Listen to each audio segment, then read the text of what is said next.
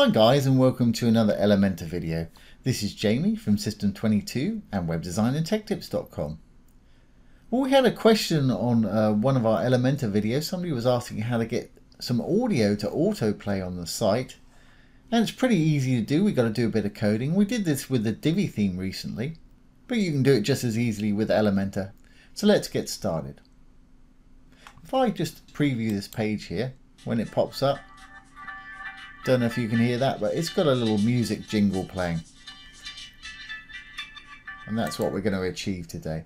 So let's get rid of everything I've got here and we'll start from scratch. So I've just got a new page here, nothing on it at the moment. You can do this with the free version as well as the pro version. We're using the HTML module to do this today. First thing I'm going to do, I'm just going to chuck a bit of content on the page as if it was a real page. So I'm just going to load a bit of something from one of the templates I've saved. Let's chuck a service section in.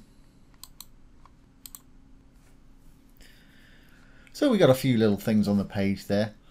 This little audio player, we really don't want it that visible, but you want to give your people that visit an option to be able to turn off the sound, because some people really get annoyed if there's auto sound playing. I'm sure it's great for banned websites and stuff, but it can drive you nuts.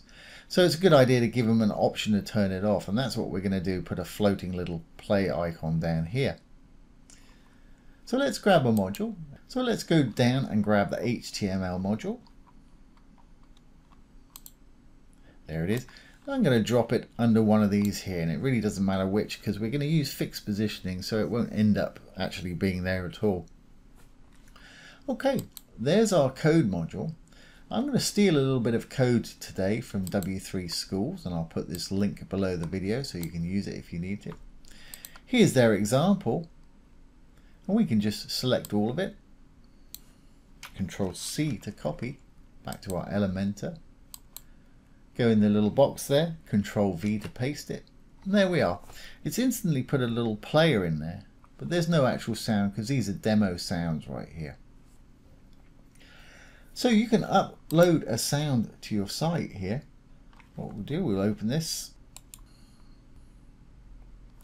And let's go down to the dashboard and to the media library.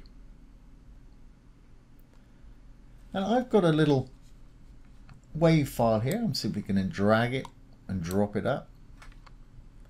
I'm going to click on it once it's uploaded. Very short little file this. Copy the URL to clipboard, or you can select and copy however you want to do it. I'm going to hit the little button. It's copied it to the clipboard. So now we can go back to our audio, and we want to replace their source here where it says horse MP3, being careful not to lop off the inverted commas either side.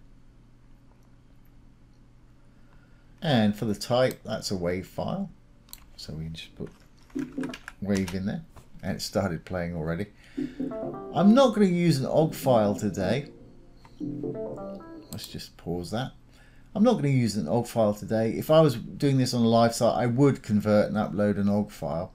And if you want to convert your MP3 or wave to an OGG, you can do it here for free on this site, and I'll put this below the video as well. Just drop your MP3 or wave, select what you want to convert here and what you want it to convert to, and just simply drop your file here, and you can download it to whatever settings you've done there. Okay, but for expediency today, I'm simply going to delete that line because I don't need it, or I could just leave it there. It's not going to do anything. But to ensure full compatibility, they actually recommend you do the OGG file. Okay, right, well, we've got our player and it's playing. If we preview this page again now, we'll update. Once I go to this page, it should automatically start playing. There it is. I'm not sure if you can hear that very well, but the audio is playing fine. So let's just pause that. Now, if that's all you want to do, you can stop right here. If you want to leave the audio player there for them to turn off and on at their convenience, that's good. But I thought it would be nice to just have it out of the way, because if they scroll up and down the page, they might miss that. If we put it in fixed position somewhere, it's going to be there all the time, a little button that they can see and switch off at their convenience. So let's go and do that. I've got to do a little bit of coding for this, but again, it's not very difficult. And the CSS code I'll put down below the video, and you've got this code here from this site, so you should be good to go. So let's go into our little module and make it fixed position. I'm going to click on the module. We're already in there already. Let's go to our advanced settings. Go down to positioning, and here we can actually choose the position. So I'm going to say fixed, and it'll disappear. And it's playing, and I can't turn it off because it's disappeared. It's actually under our menu there, which is fine. So I'm going to use the vertical offset, and we'll bring it down. There it is right there. I guess I want it about halfway down. Let's just pause that. So to ensure that it stays sort of somewhere halfway up the page, whether we're viewing on desktop or mobile, I'm going to switch to VH, or viewable height. I'm going to put in about 50% or 50. So that's halfway down the page there. I'm going to drop it a little bit more purely because that little tag's in the way. Obviously that won't be there when we've got it on site. Well, let's just drop it down slightly below that. That's fine. Okay. Okay, let's go down and we'll use a bit of custom CSS to do the rest of this today. Before we can do this, we need to actually give it a CSS class so we can target it. So at advanced at the top, here's our CSS classes. I'm going to call mine AUD for automatic audio. Call yours what you will. It wants to be unique and it wants to mean something to you. So our little module here has now got a name of AUD, or a class of AUD, so we can target it. So let's write some CSS in the custom CSS box here. If you're using the free version of Elementor, you won't be able to use this custom CSS box, but you can use the theme customizer. If we go to the dashboard, if you're using the free version, go down to Appearance, Customize. Right at the bottom there, you'll find additional CSS. And any CSS that you write with the free version, you can write in here and it'll act exactly the same way as if we were writing it in our custom CSS box. So we can see what's happening on screen. I'm going to use the custom CSS box here, but like I say, for the free version, write it in your additional CSS box in your customizer. Okay, so we gave it the class of AUD. All class names have to have a dot or a period in front of them, so it's dot AUD. Open and close some curly brackets, and in between we can put our code. Now the first thing I want to do is change the width of it, and for that to work I need to hide any overflow. Overflow is anything that falls outside of an element.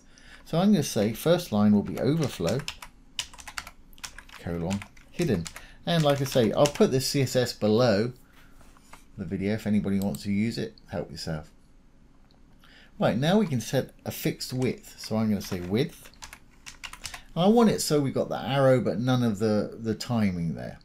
So I'm going to say width colon. We'll try 50 and take it back from there. 50 pixels semicolon. That's not worked, so we've got to override the actual style. So to do that, we need to use important. I don't like to use that too often, but sometimes you need to, and this is one of those cases. So it's exclamation mark and the word important, and it puts up a little flag because we've used important. That's fine, and as you can see, that shrunk down to 50. All right, well, let's match the actual background of the element with the background color of the actual button itself. So to do that, let's go up to background, little paintbrush there. I click on the little color block there. I'm going to start off black and just pull it up till we can match that grey that they've got there, or you can inspect and get the actual HTML and get the hex code if you want to. So I'm going to pull this up, and as I'm pulling it up you can see the color changing there. Let's get it to where it's about the same color. That's pretty close right there. That's going to do for me. Okay, well, let's go back down to our custom CSS. Still got a bit of that timing popping in at the end there, so let's take this down a couple of pixels, say 48, let's try 48. Yeah, that's fine, but the arrow doesn't seem vertically centered, so let's fix the height there. It looks like it's a bit higher up the top than it is at the bottom, so let's do our own height. try 50 pics first and take it from there. That's a little too short. It has actually worked, so we don't need to do the import on that. Let's try 55 maybe. That's close enough for me. That looks fairly symmetrical. And that's going to be there as we roll up and down the page. It's not going to move from there, and on all devices it should be just below halfway on the screen there. Now if you have a problem, you're rolling up and down your page and it disappears behind an element or a section, you can add a high Z index to pop it in front. And what a Z index does is, say this section's got a Z index of 5, this button has got a Z index of 6, the button will always appear on top of this section.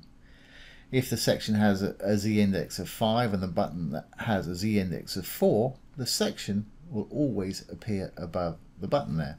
So we want our button on top, so you can give it a high Z index if you're having a problem. You don't need to do this unless it's disappearing behind one of your elements there. So Z index, and then put a huge number in, whatever number you want. But you can put a crazy huge number in if you want to. I'm going to leave mine just like that. Mine's working fine, but I've only got the one element in there. Okay, well we should be good to go there. Let's update. And now let's preview our changes. A little eyeball icon there. And as you can hear, that audio's playing as soon as we get to the page there. And they've got the option to turn it on and off right here. Let's pause this. So there you go guys, that's how to add audio autoplay to your Elementor pages. I hope you've enjoyed this today and found it useful. If you have, please give it a thumbs up, ring the bell, comment, share and subscribe to our YouTube channel. Once again, this has been Jamie from System22 and webdesignandtechtips.com. Thanks for watching. Have a great day.